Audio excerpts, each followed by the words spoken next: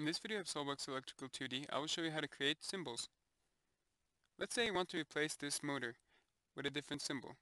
Go to Library, Symbols Manager, type in motor for the description, and find the motor you have.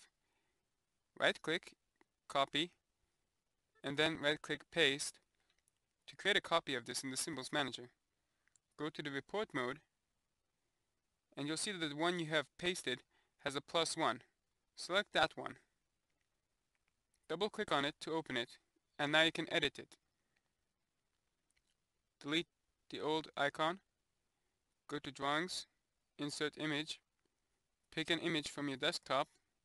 It must be a .bmp or a .dib. Click OK.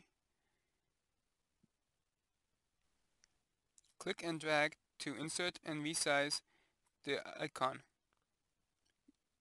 Then click on it and you can move it around by clicking on the little blue box in the middle.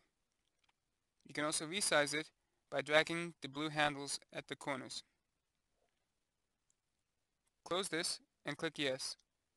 You will have saved it into the library, and now when you go to Insert Symbol, you can find it by searching motor in the description.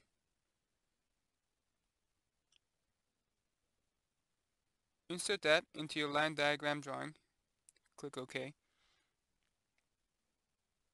Delete the old motor and move this one into its place. Now I had previously created a GFCI that I want to use to replace this plug with. So to do this, I will right click on the plug, symbol, replace.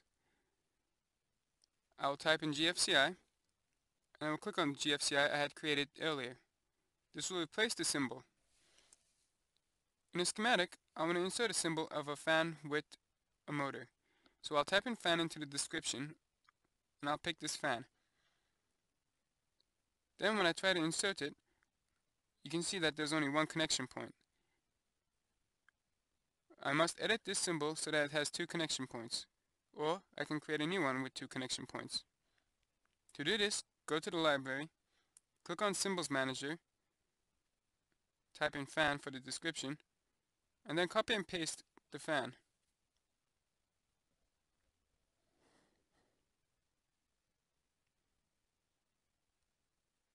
Pick the new fan that was created,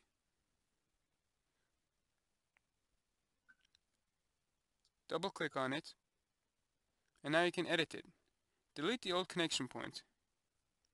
Then go to Drawing, click on Line, and draw a line down. You can see that it snaps into place. Move this along, and again, it is snapping into place.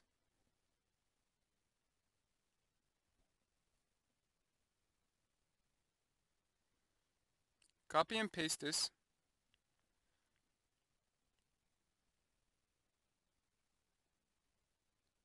To prevent it from snapping into place, right-click on OSnap. Check the box that says Snap On and close. Now you are free to drag and rotate this. Move it into place so it touches the circle. Do the same for the other line.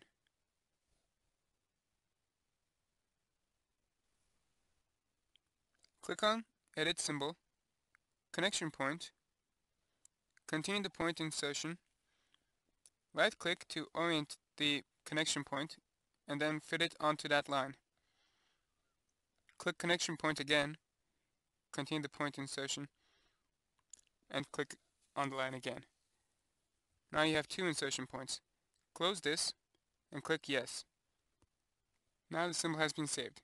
Click on the Symbols Manager, click on the symbol you've created, then click on Properties. You can assign new properties to the symbol. For example, I'm going to rename it Fan 2. Then click OK. It has been renamed now. Close this, go to Schematic and Insert Symbol. Click on Other Symbol and find the symbol you have just created.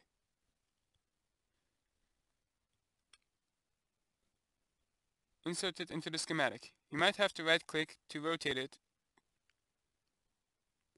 then click OK. I hope you find this video helpful.